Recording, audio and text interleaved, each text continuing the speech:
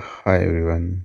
In this video we are going to simplify really a fun problem involving radicals such that under the root there is a product of radical x times radical x over under the root x times radical x.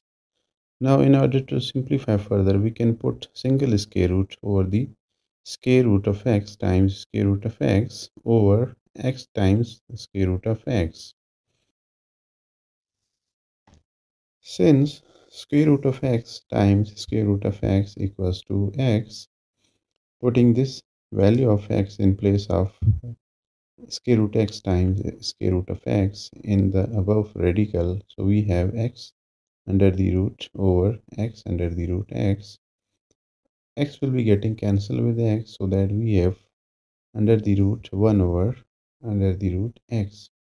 Since square root of 1 is 1 only, so we have 1 over under the root of square root x.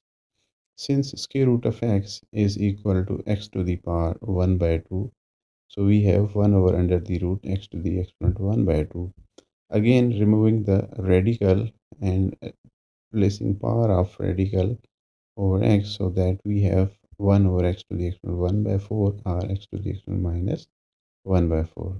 Thanks for watching.